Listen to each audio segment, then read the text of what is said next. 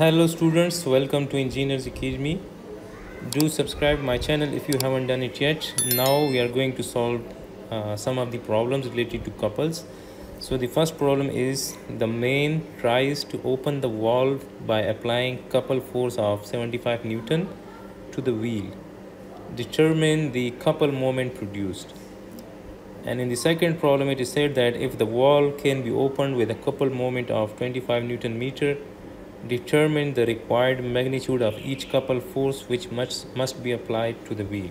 So in the first case, the force magnitude is given, and in the second case, the couple magnitude is given. So as we know that the moment couple, that is always equal to F times D, and D is the perpendicular distance between the two forces that are producing the couple. So now in the first case, for problem 474, the force magnitude is given and force magnitude is 75, and the perpendicular distance between both of these forces is 300 mm. This is 150 plus 150, so this is 300. So 300 divided by 1000 will give us 0.3 meters. So 75 into 0.3, 75 into 0.3, this gives us 22.5. So this is 22.5 Newton meter. And if we assume that the counterclockwise moment is positive, then as we can see that these two forces, they are rotating the wheel in the clockwise direction. So this means that we need to put minus sign here.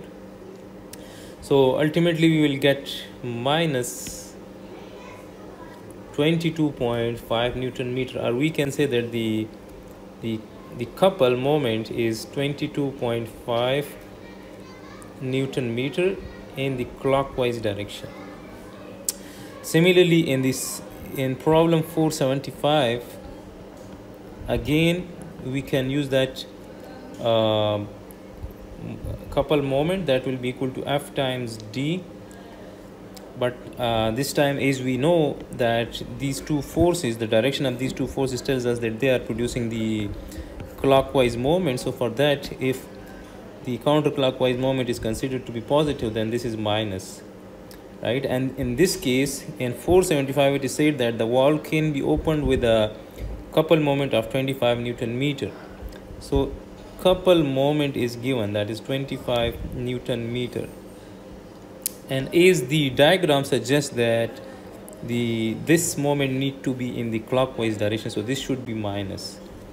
So now if we put this value in this equation, so we will have minus 25 equals to minus F into D, and the perpendicular distance between these two forces is 300 mm, so that is 0.3 meters.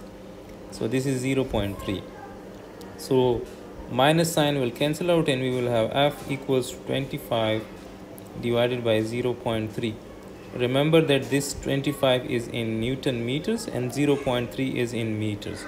So 25 divided by 0.3, this gives us force. This meter will cancel out and the force is equal to 83.33 Newton. So this is the solution of problem 474 and problem 475. Now the next problem is that determine the magnitude of force F so that the resultant couple moment is 12 kilonewton meter counterclockwise. Where on the beam does the resultant couple moment act? So first of all, we are given the resultant couple moment, which is 12 kilonewton meter. So I will write that the resultant couple is given, that is 12 kilonewton meter, and it is counterclockwise, so this is plus. This is counterclockwise, and we always assume that the counterclockwise moment is considered to be positive. So now we can find the resultant moment couple on this beam. So for that we have to resolve this force F, since the perpendicular distance between these two forces is not known.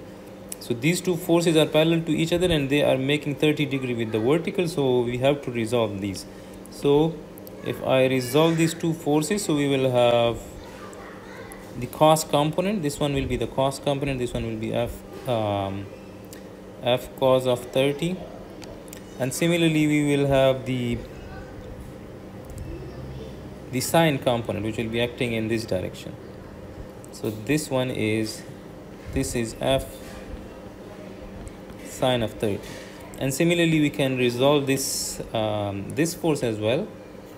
So it will have two components as well. It will have one component which is going to act in this direction. This one will be the cost component, and similarly it will have sine component. So now the resultant couple, which is equal to plus 12 kilonewton meter, this will be equal to, now as we can see that the cost component, they are producing the counterclockwise couple like this. So we will write plus, and f is not known, so f cos of 30, and the perpendicular distance between both of these cost component is this distance, which is 0.3. So I will multiply it with 0.3, and similarly the couple produced by the sine components is 0, since the perpendicular distance between both of these components is 0. So we can write that plus f sine of 30, but the perpendicular distance between both of these is 0, so they are not going to produce any couple. So only the cost component of these two forces are producing the couple in the counterclockwise direction. Similarly, these two 8 kilonewton forces, they are producing a couple in the counterclockwise direction. So let me remove this, since this is 0, and both of these are producing the counterclockwise moment. So we will write plus 8 kilonewton, and the perpendicular distance between both of these 8 kilonewton forces is 1.2. So we will multiply this with 1.2. So now remember that this is given in 12 kilonewton meter, this is in meter, this is in kilonewton, and this is in meter. So ultimately we will get the force in kilonewton. So now this is 12 kilonewton meter, this is f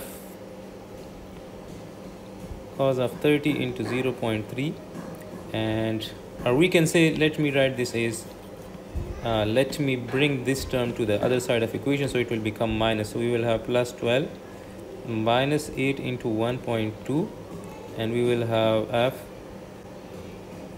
cos of 30 into 0.3, and if we divide both sides of equation by cos of 30 into 0.3, so cos of 30